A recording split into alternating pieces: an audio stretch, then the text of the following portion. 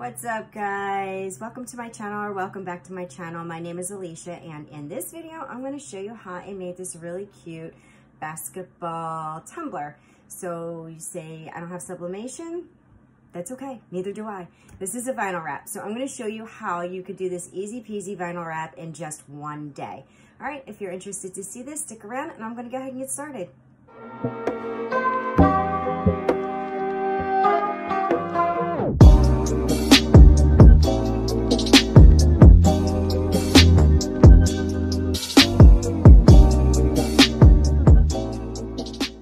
Guys, let's get started with this cup wrap. Okay, so I have a 20-ounce Skinny Straight from Maker Flow. I have prepped it by sanding it and spray painting the ends black, including the bottom.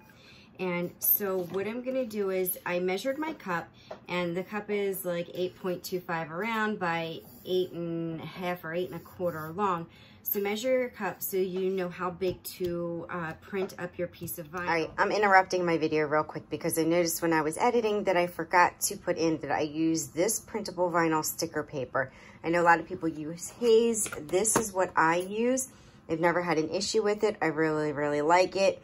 And so this is what I use when I am doing, I'm printing up a full cup wrap. And I always make mine a little bit bigger because I do like a tiny bit of overlap. I've never been real successful with getting an exact flush cut. So I overlap just a hair, and I don't see anything wrong with that, and I've not had any complaints about that. So that's how I do it. So you are going to, make sure you know which end is up so that you can, know which way to place your pattern. And so I'm gonna go down, I'm gonna place it face down, and I'm gonna set my cup on top, and I'm gonna eyeball and stand up over it.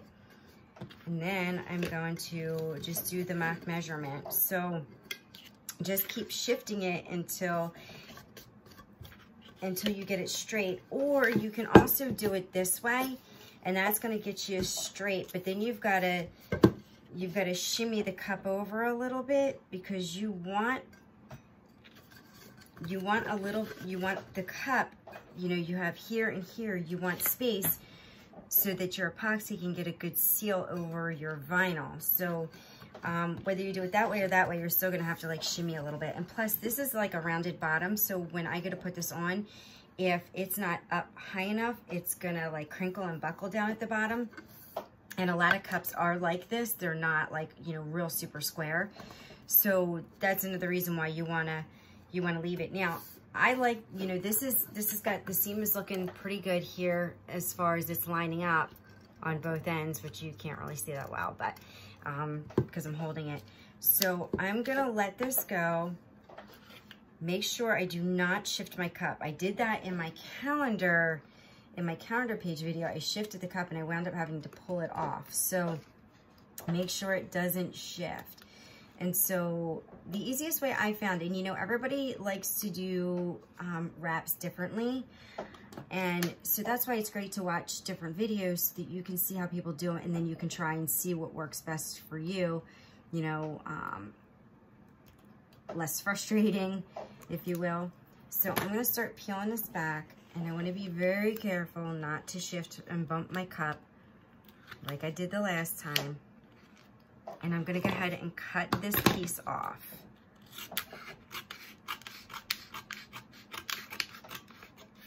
It doesn't have to be a perfectly straight line. It's totally fine. All right. And now what I'm going to do is I'm just going to roll my cup on to it and get it started. Roll back. And then I'm gonna push this on, and I'm gonna smooth it out.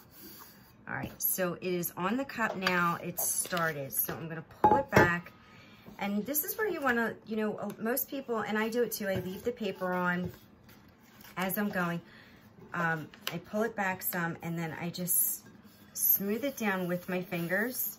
Some people use squeegees. I just use my fingers because I can feel for any bumps, I can feel for any wrinkling, because you can pull this back. So if you get like a big bubble in there, or you get, a wrinkle in there, you can pull your vinyl back gently and you know, reposition it or re-put it down.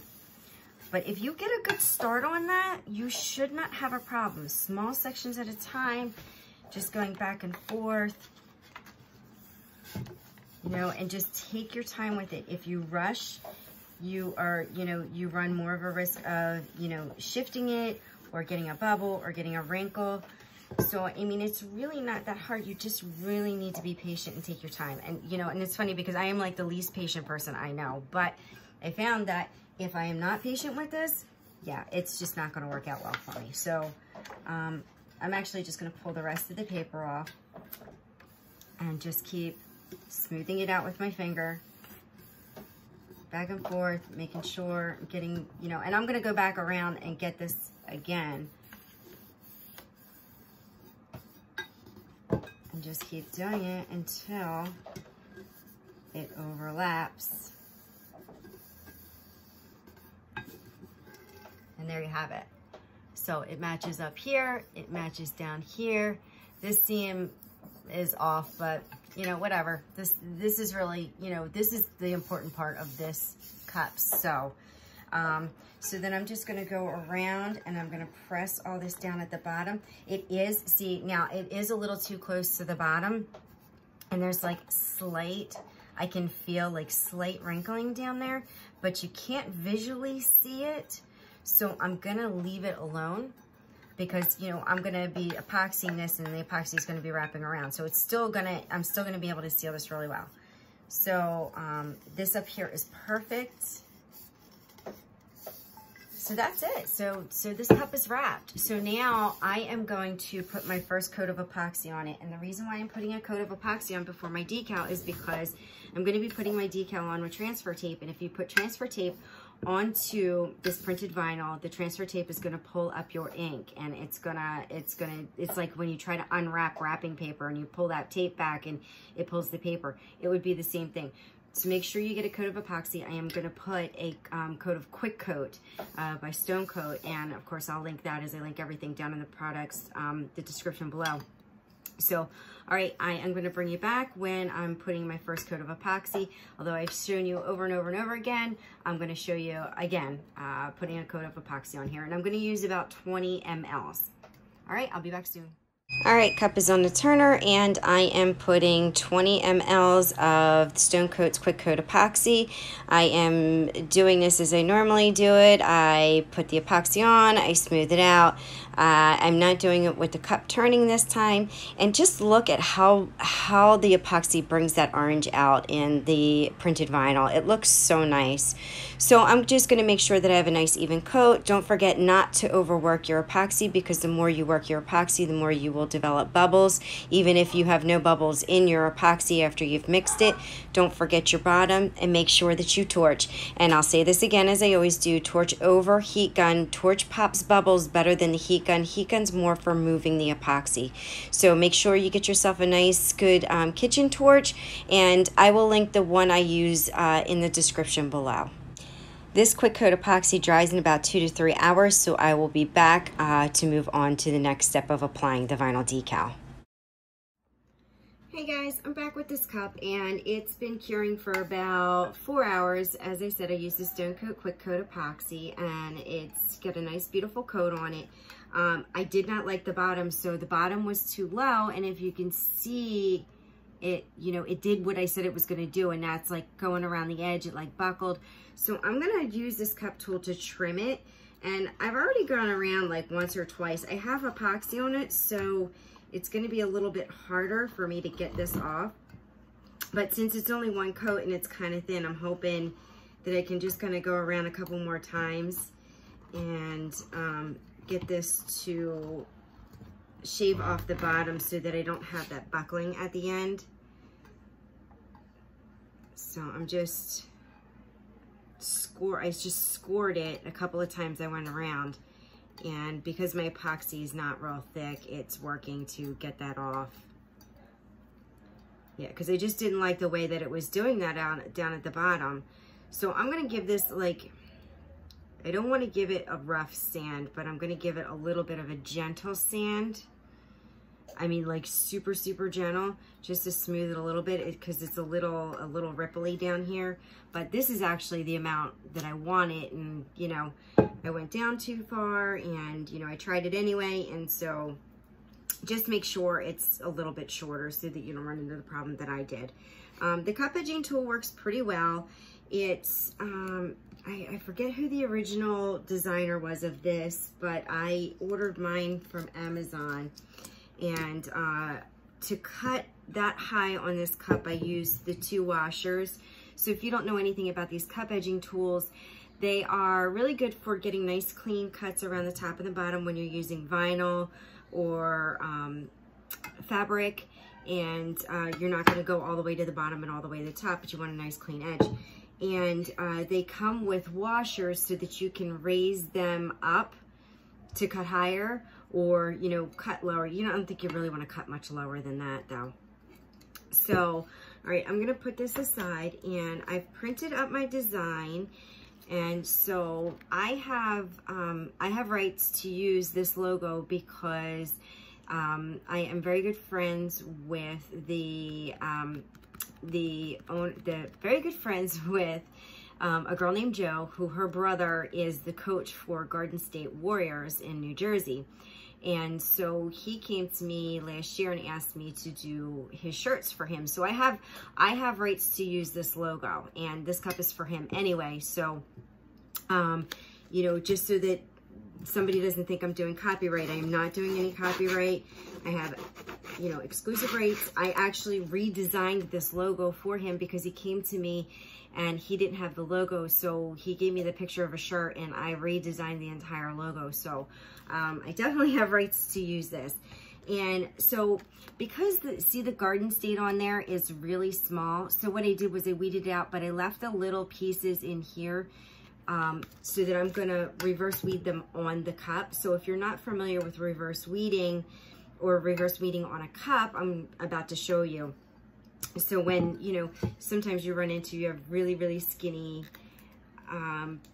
print, or you have really small print and it's really hard to weed, it's better to do it on the cup or do it off of the transfer tape so that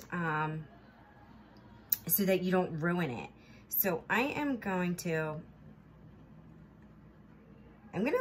placing this in a weird spot, but the reason why I'm placing this in a weird spot is because I want him to see, like, I don't want the logo to be blacked out by the black stripes here. So I'm doing it different because I like to be different. You know, like, let's not do everything that everybody else is doing all the time. I mean, look, we're sharing everybody, you know, each of us are sharing each other's designs, and we're inspired by other people, but sometimes, you know, it's good to be just a little bit different.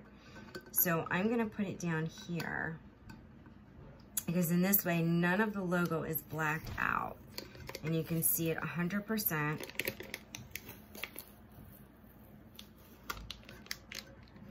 And so this cup is actually a surprise for him. So I had made him another cup, and it was a college cup that he had asked me to make for him. So I did. And he said that he thought somebody stole it from him, and he asked me to make him another cup.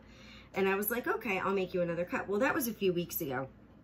And I told him it was going to take me a few weeks because I was finishing up a really large order, a large cup order. And so I talked to him the other day. I had called for my friend Jo, and he answered her phone. And I said to him, oh, I was just thinking about you. I was just getting ready to start your cup. And he goes, oh, I found my cup. And I was like, oh, okay. Well, you know, I didn't even start your cup. So, you know, he's like, no, make me another one. Make me another one. He's like, and I'm like, really? He's like, no, I got you, girl. And I was like, So I decided, you know what? I'm not going to make him the same cup. Since he found it, I'm going to surprise him with this. And I bet you he's going to be like so excited. And I can't wait until Jo gives this to him because he's going to be so excited. I know he is. And he's such a great guy. And he's so friendly, and he's so dedicated to his team. So I wanted to do something a little bit more special. So if you can see, I'm like talking and not even showing you guys. So I'm picking off of the cup the little tiny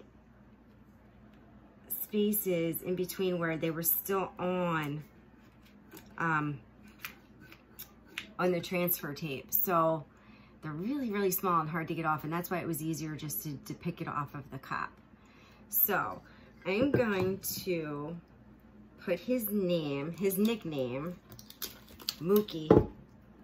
Yep, that is right. His nickname is Mookie. And I'm going to put it up here.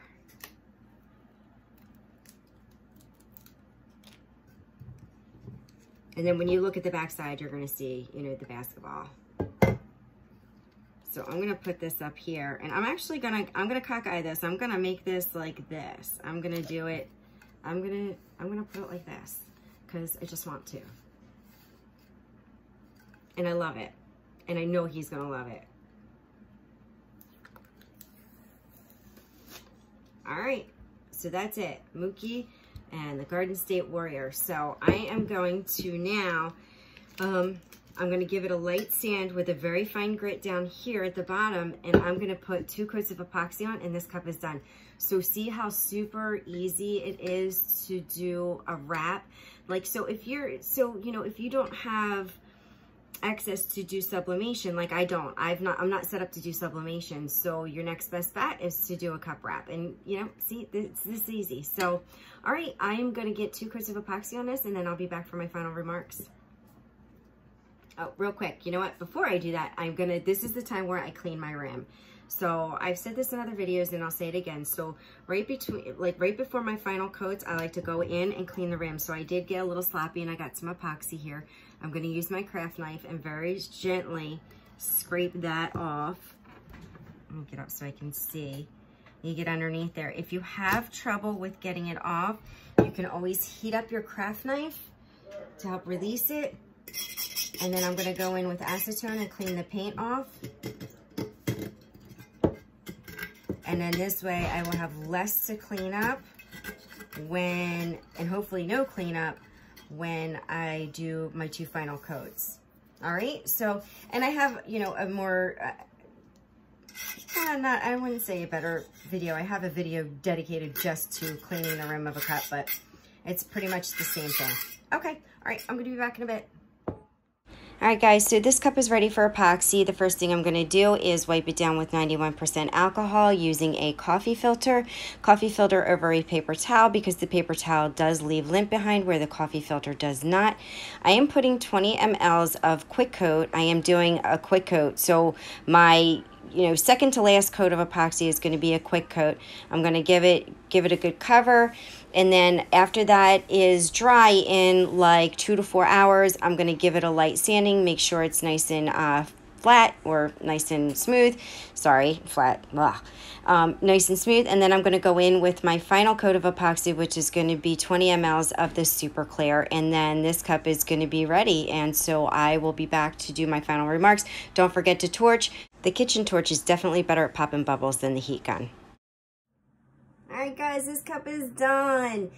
Easy peasy, done in 24 hours. Of course, it still needs 2 more days to cure, but for the most part, it is done in 24 hours. So super easy, so super cute. I cannot wait to give this to him. He's going to be so surprised.